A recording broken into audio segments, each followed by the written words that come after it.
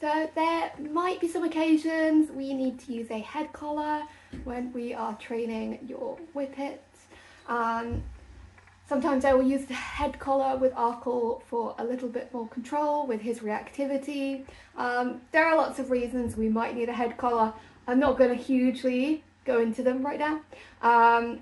But what's really important is that if we do use a head collar, we train our dogs to be okay with it.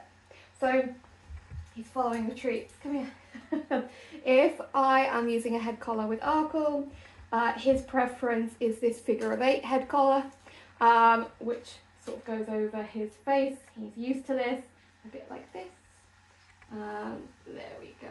He gets a nice little treat. Let me make sure you can see him a bit better. There we go. So we use that. You can see he's really good with it. The way that we trained this was I got him loads of treats right to his nose, get him used to just eating with the loop around my wrist. Lots of treats. Some of these are dry food, so he's a little bit unimpressed. And then I will just use the treat to bring his head through. Use the treat to bring his head through. I'm not bringing his head through hugely the first few goes. I'm just making it so that he puts his head through a little bit, he gets a treat, he can come out. It could be for some dogs we just keep treating at a really rapid pace. But then I might stop for a second so he starts to understand it is literally just the head collar getting him treats. Do that again. We would do this in lots of 2-minute sort of bursts, and then I would probably just slip it over his head so he's getting used to that motion. We would do 2 to 3 minute bursts, hither and thither, and always for the sake of videos, I'm doing this at a much faster pace. You want to take it nice and slow and steady. If I am starting it, I will always put it bigger, kid boy, than I need it to be. So he thinks we're doing holds, sorry. Then I've sort of got the double loop so that I can get his head through 2 loops of it. And then I can get him used to doing that. His head is coming through. He's taking the treats through it. I'm not trying to cram it over his face. It's all nice and at his pace, good boy. And then I'm going to slide it over the top. He's going to get loads of treats, one after the other. It's loosely fitting deliberately the first few times because I want to be able to quickly whip it off if he is uncomfortable with it. The idea is initially he is getting tons and tons and tons of treats for this, which he's quite happy about. And then we can, over a few sessions, start to decrease the pace of those treats. So we can start to go a little bit slower. If I think we're finding it a bit annoying, wafting over his face, I can just tighten it a tiny bit. Good boy. And I can keep sort of just keeping him like this. We've got it sitting like this, so if he is finding it a bit annoying, I've just got it tighter so that he can, I can make it tighter without it faffing, but I can still then whip it straight off his head. So we would do loads of little sessions of this, however many your dog may need. We're sort of slowing down the pace of those treats as we see improvement.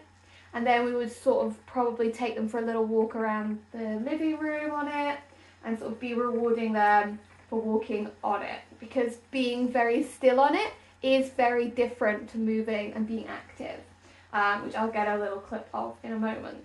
But the goal here is we're creating a nice conditioned, happy feeling about this head collar. You can see Arkle really likes the treats we're using. He will do probably anything, which makes him feel very happy about the head collar.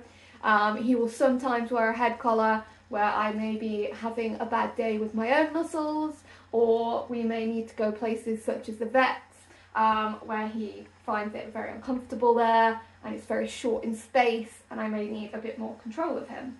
But it is really important I condition him for it. So we just did a few really short sessions when he was a puppy on this. So I'll show a little clip of us doing this on the lead and go for that. So if I've got him on lead, yes, I'm going to have it on him, be giving him plenty of rewards just for being still to start with. Personally, what I might do is if my dog likes training, I will just start to do little bits of training with the head collar on, personally. So I might ask him for some sits, some downs, down, yes. I might ask him for some things he really enjoys, touch, yes, and things that make him happy. But then when we've perhaps done a little bit of that, I'll just have him on head collar, use the treat to lure him forward and make sure he's getting plenty of treats. He's unhappy about the dry food still, yes. And make sure he realises that, oh, it's a bit too loose, I think, that he can eat off the floor, which he definitely can in real life. Keep your sessions short and sweet. They don't need to be super long. You can even walk backwards if that's a bit easier. But this has been sort of a quick flying visit into head collars. Break everything down into really small steps for your dog.